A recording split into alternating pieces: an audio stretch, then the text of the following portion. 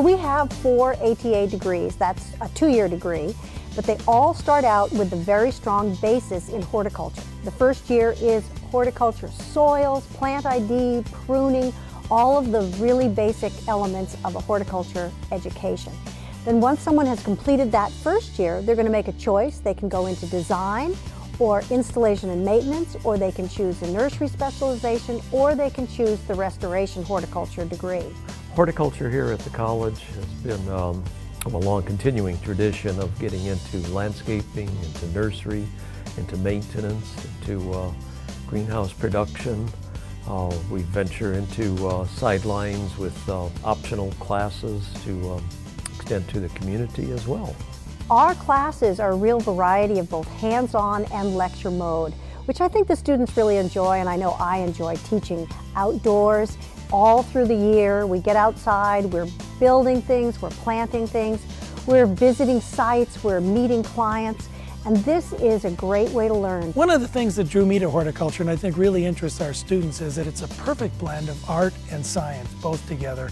The science borrows from other sciences like botany and chemistry and ecology and geography, so it gives us the opportunity to learn a little bit about a whole bunch of interesting areas. And the art part of it is, how do we learn to work with plants in a sensitive way and to nurture their growth?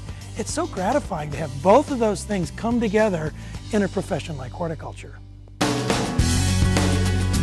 So many of our students come into the program with the desire to own and run their own business. And because of the way we teach, it's project-based, it's lots of real-world kind of experiences. When they finish the program, many of them do just start right off running their own business because they have the skills. It's been very gratifying to see a number of our students go on to become very successful in this field. Some have written books, some have formed their own companies, from landscape businesses to nurseries, retail or wholesale.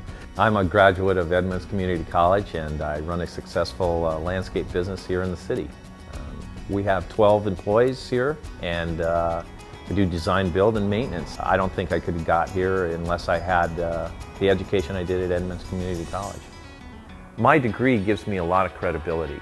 And I can say I'm a graduate of Edmonds Community College, and that holds a lot of weight in the horticulture world. My time at Edmonds was very interesting, challenging, and fun.